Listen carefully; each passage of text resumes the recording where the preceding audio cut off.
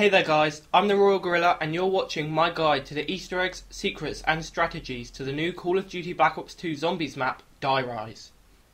Die Rise, or the Great Leap Forward, is set in post-apocalyptic China and follows on from Transit.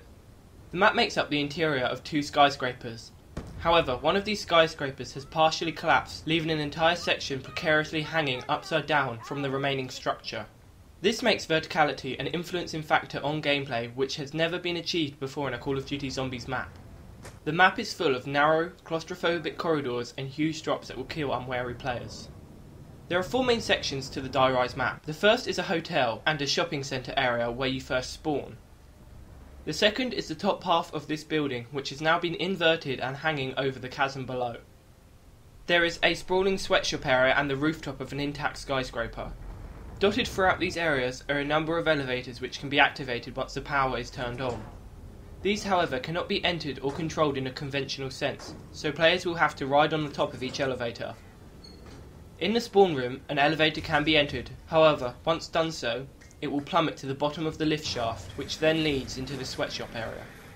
As I mentioned before, verticality is a huge factor while playing this map, and your gameplay style will have to change to incorporate it. At times it can be useful, for example, using a lift to get out of a tricky situation, but a lot of the time you will find yourself falling to your death after not seeing a small chunk of broken floor. There are many drops that are simply too high to survive falling, so in key areas mattresses have been added to break the player's fall. This allows the player to jump from any height without fear of fall damage. The upside down areas can be a challenge on their own, let alone with a horde of zombies out to get you. Steep gradients make navigation difficult and many doors are too high to enter as they are located on the floor, or in this case the ceiling. The upside down environments can be disorientated, so don't enter the area without a good knowledge of your surroundings. Die Rise is the second Zombies map to feature an opening cinematic, the previous being Call of the Dead. This cinematic can be seen when playing solo and takes the place of the loading screen. The cinematic shows how the Green One characters found themselves in China and also suggests that there is an even greater power of evil influencing the events.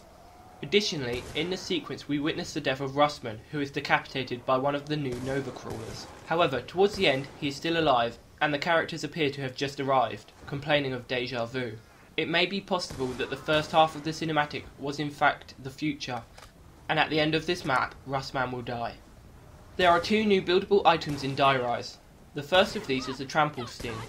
The Trample Steam works in a similar way to the Flipper in Call of the Dead, and can catapult zombies across the map. To build the Trample Steam, players will need to activate the power to gain access easily to the crafting table, which is located on a few floors below the spawn. All the components needed to build the Trample Steam are located around the spawn area. To build it, you will need a metal grate, an air compressor, a flag, and a set of bellows. Once crafted, the Trample Steam can be placed and will launch zombies who walk on it as well as players. For this reason it can be used to access areas of the map previously inaccessible. The second new buildable item is called the Sliquifier. The Sliquifier is a primary weapon and is crafted on the bottom floor of the sweatshop building. To build it, you will need a canister, a handle, a mannequin foot, and a peculiar pot thing. Once the Sliquifier is built, it can be exchanged for a current weapon, and it will then disappear from the crafting table. For the remainder of the game, it will be available from the mystery box, so every player can acquire it in one game. The Sliquifier is a very powerful wonder weapon. It can explode zombies into a purple liquid substance, and will also make the ground slippery, causing zombies to stumble.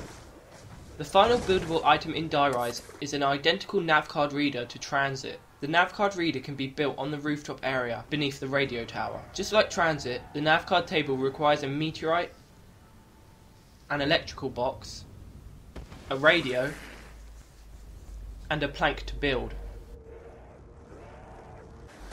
There are three new wall weapons featured in Die Rise, which have previously appeared in single player campaign and multiplayer. The first new weapon is the SVU-AS sniper rifle. This can be found on the floor directly below spawn in the shopping centre area. It can be purchased off the wall for 1000 points.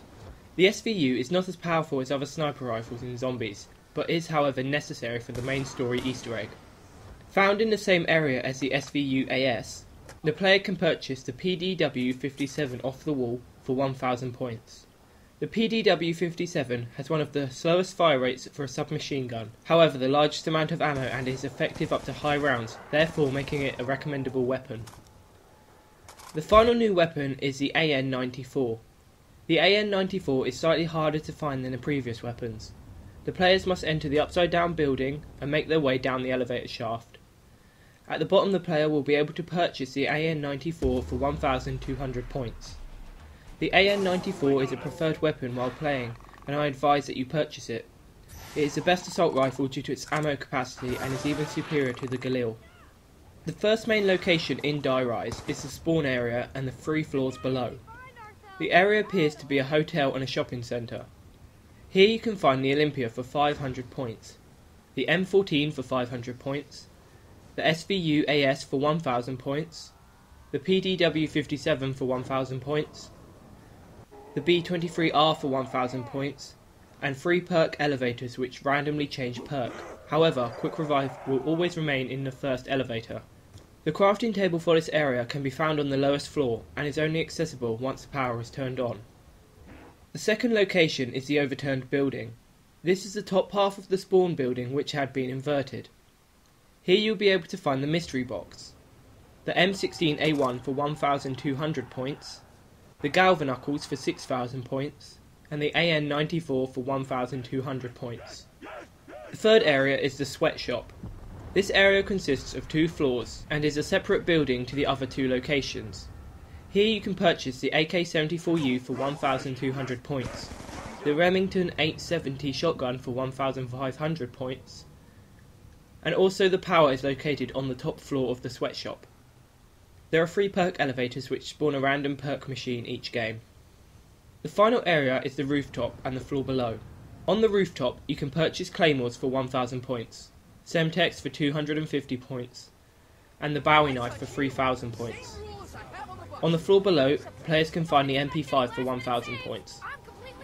This location has 3 elevator shafts which are the same as the sweatshop elevators.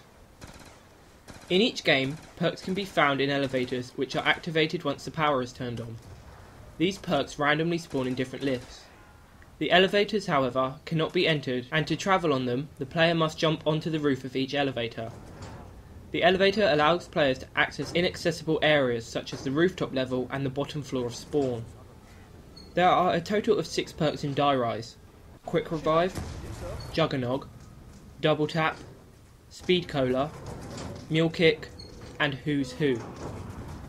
Mule Kick makes a welcome return, allowing players to carry 3 weapons, and Who's Who is a completely new addition to zombies. Who's Who allows players to respawn instantly after being downed as a ghost-like being, from where they can either continue playing or revive yourself. If you do not revive yourself, you will lose all your weapons and perks. However, if you do revive yourself, you will retain all perks and weapons, besides Who's Who, which will need to be repurchased. Pack-a-Punch works in the same way as the perks. It will spawn in a random elevator and will be available once the power is turned on. At varied rounds when playing on Die Rise, a special round will begin which is similar to Hellhounds from previous zombie maps. During this round, minions or advanced Nova Crawlers will attack the players. They are fast, can do short teleports, walk on ceilings and walls, and can kill lone players quickly.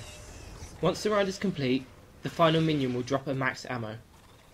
As always, Die Rise features an intricate story Easter egg. I won't be showcasing this, but I recommend that you check out the NGT Zombies for all the latest Easter egg developments and guides. Die Rise contains a musical Easter egg which can be activated by holding X or square on 3 teddy bears. The first teddy bear is found next to the SVU AS in the shopping centre. The second is found on a ledge in the Buddha room. And the third is found in the power room on a desk. I'll leave the song as a surprise to anyone who wants to check it out for themselves. Scattered throughout the map, there are a number of televisions which will be making digital noises. If you hold X or square on one of these, for a set period of time, a radio message will start to play. This message will detail extra story information regarding Die Rise. Once the spawn elevator has dropped, the players will be able to access a number of keys found at the bottom. These keys allow the players to call elevators to the floor by using it on their control panel. Once used, a key will respawn in a random position on the map. PhD Flopper can be found in Die Rise. However, it is believed to be a troll on the community by the developers after rumours spread of its inclusion. It can be found in a spawn elevator shaft and cannot be reached. Getting to high rounds on Die Rise can be difficult due to the close quarters of many areas. However, there are a few areas that are good for making zombie trains. The easiest one to get to is the shopping centre. Either the first or the lower floor are suitable as they have a decent sized area, however may become difficult during higher rounds. The advantage of this is that the PDW-57 is available close by for ammo. Another good area is the large multi-levelled room in the inverted section. Trains can be run upstairs and downstairs, however no ammo is readily available in this area. On the plus side, this is the largest open area to run. Other good areas include the Buddha room and the rooftop, however these are quite compact and may become difficult on the higher rounds. Well guys, that was my guide to the Easter eggs, secrets and strategies to the new Call of Duty Black Ops 2 Zombies map, Die Rise. Definitely one of my favourite maps and a lot better than Green Run in my opinion. I hope you've enjoyed the video. Be sure to drop me a like, favourite and sub to show your support. I've been the Royal Gorilla, over and out.